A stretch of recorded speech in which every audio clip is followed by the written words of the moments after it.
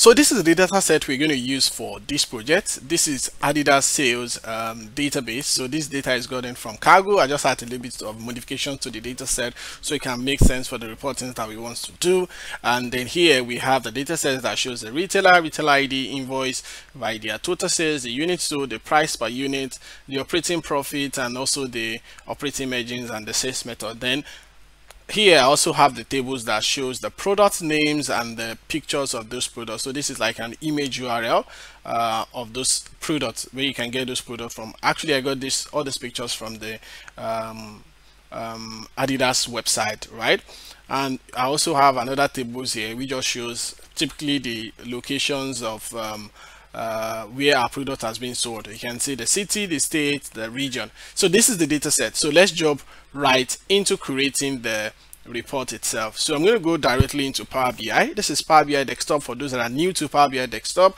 In Power BI Desktop, we have majorly three views. We have the report view, we have the table view, and we have the model view. So the model view is where you create your data modeling and how you connect different tables that kind of make sense together, which is fact and dimension. I'll get there to show you how we can create a little bit of data model in this short course. Also, I have data here where you have get data where you can connect to different data set. So I can click on get data and click on more. Then from here you see the different data set you can connect to. For example, files, these are different files you can connect to. Database, if you want to connect to a database, it's a different database you can connect to.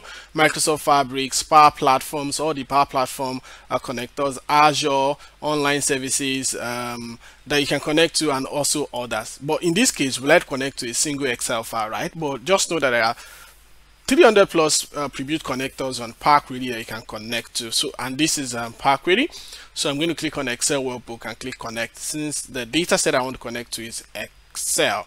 Now I'm going to go to where my data set is. So my data set is called Adidas US data set. So I'm going to drop the data in my descriptions below, so you can also download the data set and connect to it right there. Interesting. So this is the data set. I have the fact sales, which is the data sales Adidas. I have the location and the product table. So I'm going to select each of them that I want to connect to, and I'll click transform.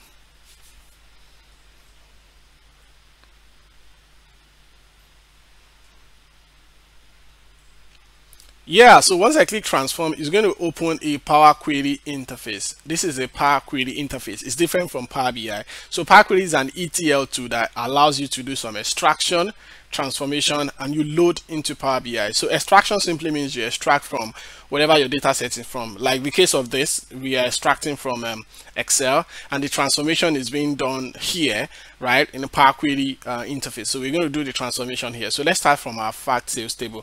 This is the data sales Adidas. So right here you can see that a little bit of some rows that are not needed before the main headers of this table. So what I'm going to do is I'm going to remove the first 4 rows. So I'll go to my home tab, then right here I will say remove rows. Then I'm going to select remove top row, and I'm going to select 4 since I don't want the first 4 rows. So once I remove that, it will remain the headings. Then I can come to transform and select this use first row as headers. Use first row as headers. So it's going to kind of move the headers up, so I can see my headers right now. So then the next thing is to change the data type of all of my columns. So test is fine for this. I think the retailer ID should also be kind of test. So let me replace the current. It should also be test. Invoice date is fine as date. Location key is fine as key. So this is the location key. So product is also a test, is fine as that. Then the price per unit is decimal number, which is fine. Unit sold is also fine with all sales, and the total sales it should be kind of a fixed decimal number. So anything that has to do with money should be fixed decimal number. So the 1.2 sign indicates a decimal number. So I'm going to change that to fixed decimal number because we are dealing with money. So I'll do the same for operating profit as well, because profit is also dealing with money. And the operating margin is like a percentage. So I'm going to change that to percentages, and then you can see that here.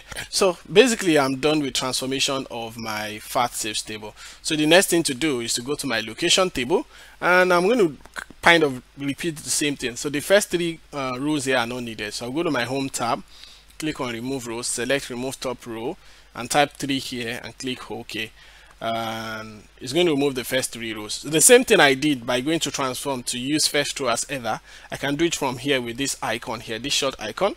If I click on it, you'll see use first row as headers. So you're going to use that, and then I'm basically going to come here and just be sure that everything is fine.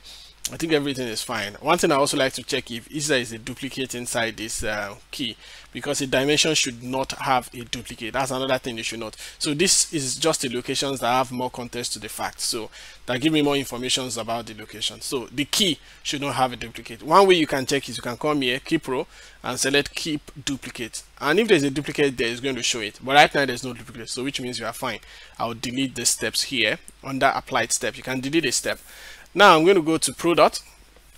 Then from product, I really don't need to remove any row. I just need to use first row as headers as well, so I can push the row up. And this is my list of product, and this is my image URL, which is kind of fine, right? So I can leave that like it is, and I think I'm done with my data transformations. There may be more transformations to be done, but this is just the transformation that I require for this particular data set. So what I'm going to do is I'll go to my home and select close and apply to load this into Power BI.